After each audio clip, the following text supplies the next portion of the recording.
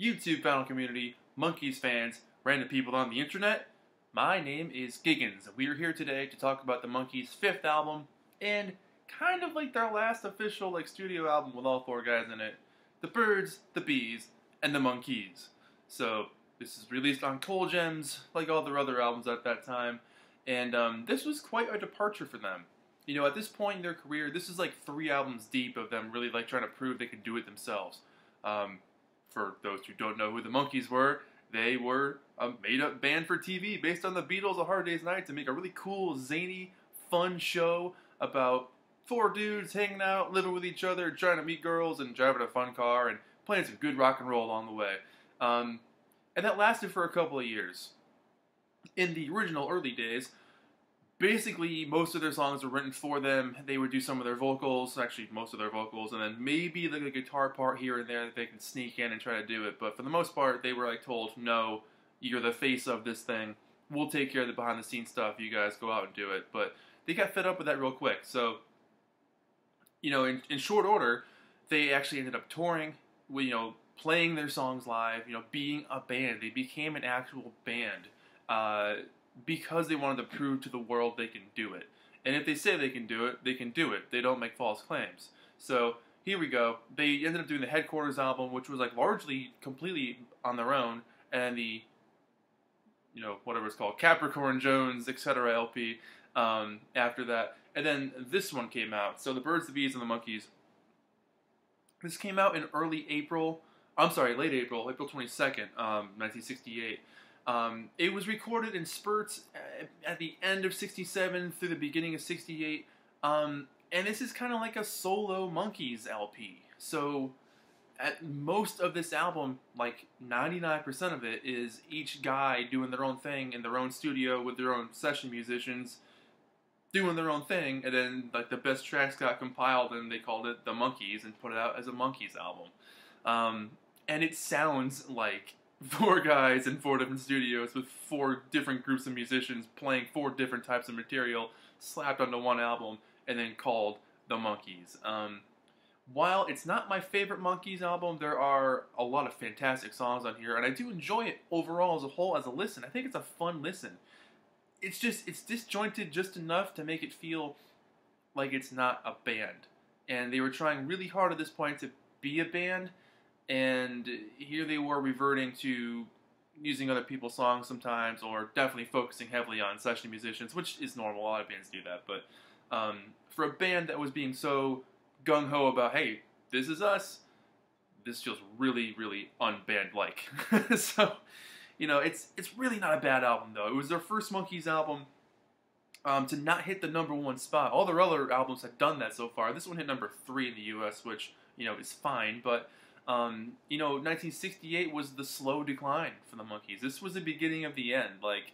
This thing came out, it featured a couple #1 hits, at least one with Daydream Believer on here, which had been a single a few months earlier, December of 67, but, by the time this thing came out, the TV show got canceled after 2 seasons, and by the end of the year, Peter Tork left the band, basically citing exhaustion, because this was a whirlwind 15, 16 months of non-stop TV, albums, touring, press, you name it.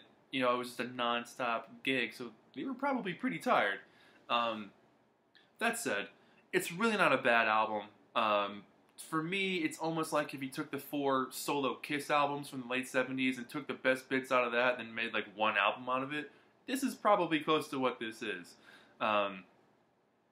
The mono copy of this album, this is right at the end of mono and stereo pressings. The mono copy is apparently extremely hard to find. I've never seen one. This is just a standard stereo copy from 1968. So I'd like to get my hands on a mono copy someday. Apparently the mixes are just special enough to make it quite interesting to listen to, so that would be cool. So as I said, this is mostly a solo Monkees album, called The Monkees. The thing is, it's basically 3 of them.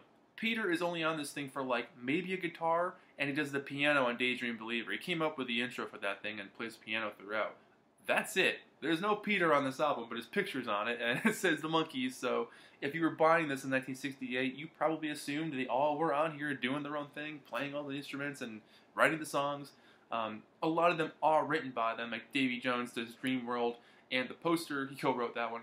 And then Mike Nesmith is all over this thing with some pretty great tracks. So, it's an interesting album, we'll put it that way, but let's get into it. So Dream World is the first song on this album, and it's a bizarrely engaging track for me. It's an unusual choice of an opener. It's not exactly the, like, grab your attention type track and throw you into the mix of the next Monkees album. It's kind of like, come on, hang out and enter the dream world. I mean, it's a bit of like a lullaby. It's got this like sprightly, tight snare drum that kind of prances along in the background. Some really warm, like glowing horns. They kind of set this comfortable scene as if you're in your big, comfy bed trying to go to sleep at night. And these like sweeping, dramatic strings create that feeling of a Pleasant Valley dream. You're just kind of hanging out, grooving, and having a good time. And Davy's vocals on top of it are just endearing and sweet, and his classic, typical Davy sound.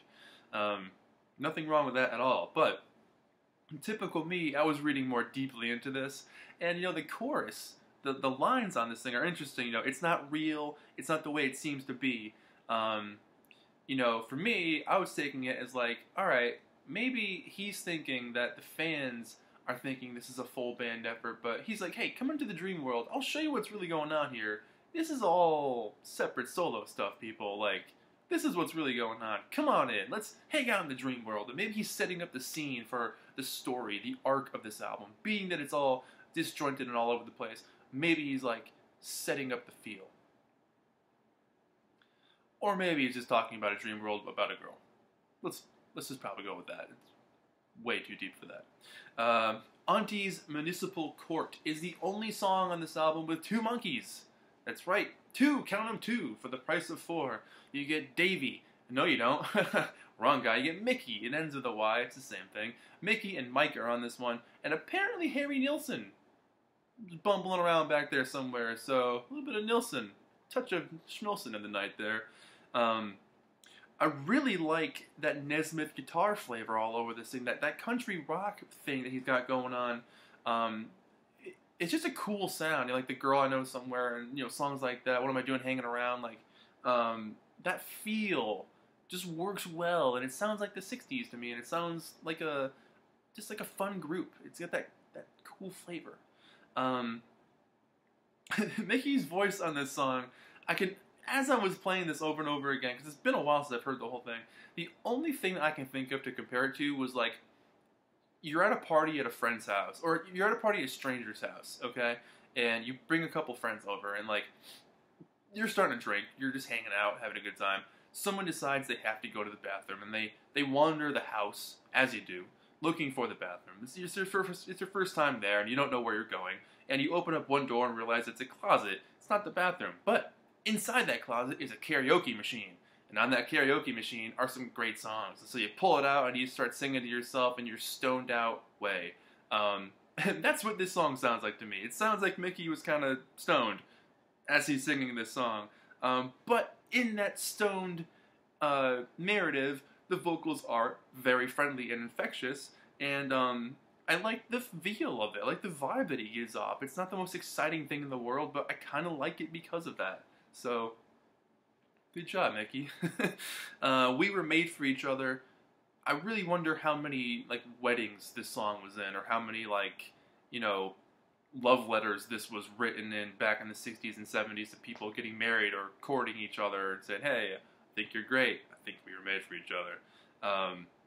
Davy's got that really syrupy, teen beat, heartthrob musings to his voice, and, making listeners swoon for him, and he's got the whole vibe, the shtick going on. A lot of people apparently hate this song. It's fine. I like the message behind it. It's sweet. If you're like, I don't know, falling in love with somebody for the first time, you'd probably be affected by this song and say, yeah, I think I like what Davy's doing there. Not my favorite song, but it's short enough to be like, alright, we get the point, and we're good. Okay, next song, which is Tapioca Tundra, and it's Tapioca Tundra. Cannot speak today, man. And that just comes out of nowhere. That's the problem with this album, is the sequencing. It doesn't have a point to any of the sequencing. And so you go from one extreme to the other, which is a little bit jarring. But Tapioca Tundra is a fantastic, far-out song. It's got that psychedelic cowboy whistling intro, and then you're just zapped off into this trippy Western mind-bending experience with Mike, with Papa Nez on lead reverb vocals here, taking us to this magical journey of, it's all too much for me to take, kind of feeling. And it's got just the right bit of cowbell in there, but I like the changes that happen throughout this thing, the creative chord changes that happen throughout. And what was once just a random poem is now just a random song. Apparently, they aired it out again in 2012 for their reunion tour, and a lot of fans were kind of surprised that something like that would come out on stage. But really, a strong song. It was the B-side to Valerie. And it did chart on some radio stations, but really, it's a strong song for being as far out as it is and for un-Monkees-like as it is. I think it's a great track. Daydream Believer, what is left to say about this song? I mean, it's an absolute blueprint for 60s pop perfection. It's got that huge sing-along chorus. It's got the big chanting vocals. It's got the dreamy, dream world kind of atmosphere to the song. It's just an absolute smash. It went to #1. It was released 4 months before this album, and I have a feeling this song and Valerie were added onto this album for appeal, because the rest of the album without those two songs would be pretty lacking and pretty thin. But adding those two songs on, it gives it some dimension and gives it some pop appeal and some flavor and some texture. I mean, Davey's vocals on this song are just absolutely fantastic. It's one of the best 60s pop songs of all time. And it was produced by Chip Douglas, because it was actually, written earlier and released earlier. It was meant for their last album. It got released as a single instead. So, as this album is produced by the Monkees, that one song happens to be produced by Chip Douglas. I think just that one. Maybe Valerie. Yeah, that's all I gotta say about that. I mean, we've heard that song a million times, and it's a great song. It's one of those ones I don't get tired of. Righting Wrongs. This is an interesting track. Coming from a band that was so rooted in the pop tradition, the pop rock tradition, to start expanding a little more, can be slightly dangerous territory, because you have bands that expect a sound from you. They expect an archetype that has been established, and they want more of that tradition. And so when you go off the deep end and go into a little bit more of an expressionism in free jamming, there's a bit of a gamble there, because a lot of fans probably would have picked up the needle after Daydream Believer and be like, whoop, side 2, let's put Mickey on. That said, I happen to really like Righting Wrongs. I think it's a far out song. It's got these really cool rolling organs that add a nice dimension, these chugging drums. They have this caveman echoey beat to them. And Mike sings like he recorded his vocals down the hallway. He's kind of yelling the whole time. But I like that feeling. I like that vibe.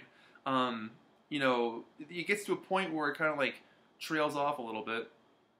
And either a cat has walked on the piano, or they've entered a paradise of free rhythm jamming. That does kind of meander a little bit. But I like hearing that. There's nothing more satisfying to me than hearing a jam on a record.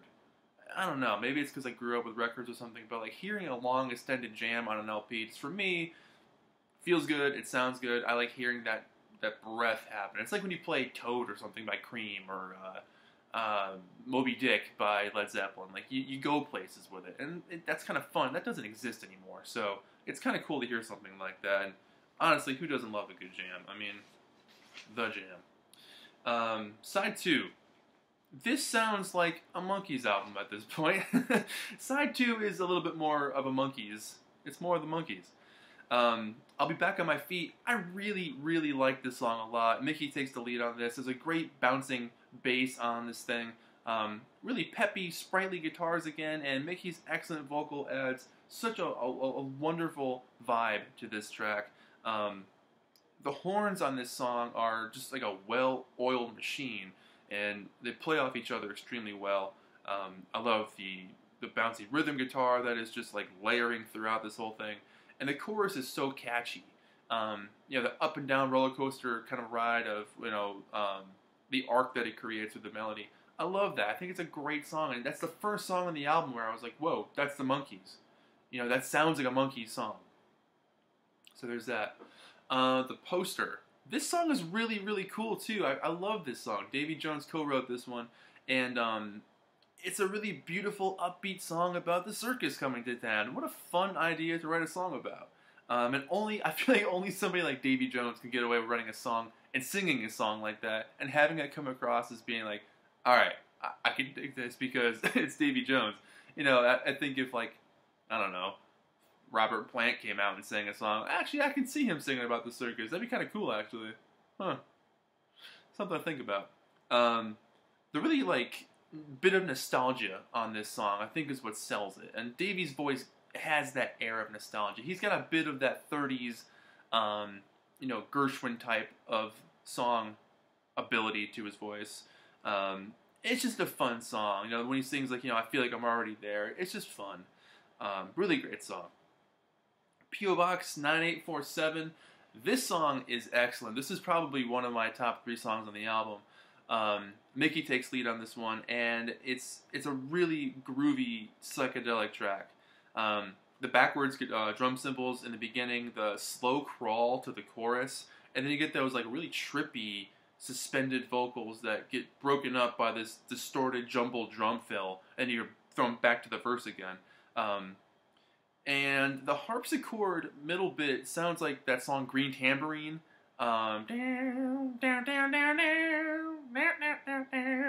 It reminds me a lot of that, which would have been around that same period, so who knows if they lifted it from them, but I definitely get an influence of the Lemon Pipers there. But I do think it's a fantastic song. I think Mickey really sells it. Magnolia Sims, yeah, don't adjust your player because it's supposed to sound like a 20s 78 RPM record that's been played to death. But, you know, Mike wrote this song, and he really works well in this, like, jazz combo mentality. You know, he was branching out a lot more at this point, writing a whole lot of other songs that I think did, like, a slightly jazz-influenced album on his own at this point that got pretty decent reviews. But, you know, he really pulls off the, like, overly vaudevillian, exaggerated vocals, you know, kind of like cartoony approach to, you know, old-timey ragtime music or something, or like jazz, like 20s jazz or something. It's a fun song. It's not my favorite thing on here, but it's a fun song. And then you get Valerie. What a smash hit that song is. Like, holy moly, it sticks out like a sore thumb. This and Daydream Believer, if these songs weren't on the album would probably be a bit of a snooze, and none of these other songs have basically been remembered in the Monkees canon. If you walk up to somebody on the street and say, what do you think of the song Righting Wrongs by the Monkees? They'd be like, I know Last Train to Clarksville, and, you know, Daydream Believer and Pleasant Valley Sunday, and, you know, the Neil Diamond stuff, but, okay. I mean, it's got that huge sing-along chorus, that wild tambourine. It's just an uplifting, youthful, full of energy and full of life kind of track. It just grabs at you, and the shift between the chorus and the verses, the whole thing is just revved up and just ready to go the whole time. It's an outstanding track, and that guitar riff, and the whole like flamenco style in like a picking way, is absolutely phenomenal. Great song. And then you're thrown another curveball at the end with Zor and Zam, which is like this military marching thing. It's a really short and quick song that builds and builds and builds and builds, and then it stops. But I don't know, maybe it's like an anti-war song or something. But the really exploding brass that happened near the end, and like the piano strings being pulled for that weird kind of disjointed feel. It's a weird way to end the album. I gotta admit, it leaves you feeling completely like disassociated. So that's the drawback on this album. It's not a bad album, and it's certainly just a collection of songs. There's no overreaching arc to this thing. There's no concept. There's no storyline. It's not meant to be taken as a theme. You know, it's a pop album with pop songs on it, but the thing is, it's so disjointed. It's so all over the place, and for a band that was trying to prove themselves as a band, I don't know why they would have started doing something like this. They should have at least had 2 of them in the studio with some like alternating vocals, or at least doing their own vocals together. They could have come to the other studio and done background vocals for the other songs or something. And that's just my opinion. I feel like a little bit more band mentality would have helped this album go a lot further. I mean, it did well for itself. It sold really well. It sold over 1 million copies. I mean, it did fine, but it was like the last big album by then. Because after this, the Head soundtrack came out, which no one went to see that movie, and then it was a slow decline from there. But some really great songs still in the pipeline, like "Oh My My." That's a freaking great song. It's a great song. You know, a couple albums in the future, but yeah, overall, I mean, it's not my favorite Monkees album. I don't know if I can pick one. Oof, that's a tough call, because I like a lot of their songs. But that said, this does have a lot of fantastic songs on it. I really do like Righting Wrongs, Tapioca Tundra, Daydream Believer, Back on My Feet, The Poster, P.O. Box 9847, Valerie. So I'd say like half of the album is really strong. And the thing is, they recorded a ton of tracks, you know, like during this period. And they compiled this, and none of Peter's songs made it on here, which is bizarre. If they had that many songs, at least one Peter song would have been cool. So like balanced representation may have been cool. Who knows? Who knows what was going on behind the scenes at Monkees Incorporated back then? But yeah, let me show you the label, because I really do enjoy that Giggens classic label. I don't have the original inner sleeve. I just have this plain white one, but this is a stereo copy. Like I said, the mono copies are extremely hard to find, but someday I'd like to find one just to hear what it sounds like. Some of the unreleased songs from this era are excellent and could have made this album be a little bit more beefier in terms of like quality. It's really not a bad album. I do have to reiterate that. It's really not a bad album, but not my favorite. If I had to rate it, I'd probably give it like a 6, maybe a 7, like a 6-ish, 7, depending on what mood I'm in. And I'd probably give it even lower if Daydream Believer and Valerie weren't on here. If those songs were on here, I'd probably give this thing a 5. Because it's not the best thing they've ever done, and it could have been better. But it's a good listen. It's not an offensive listen. You're not going to be like pissed off that you put it on. There's some good stuff on here. There's some fluff, but what do you want, man? It's the Monkees. It's the Monkees, man. They're meant to be fun. So that's it. My name is Giggens. This has been Album Reviews with the Birds, the Bees, and the Monkees. Yeah, and I'll see you in the next video. Thank you so much for watching, and that's all I got. I have nothing else to say. So, bye-bye.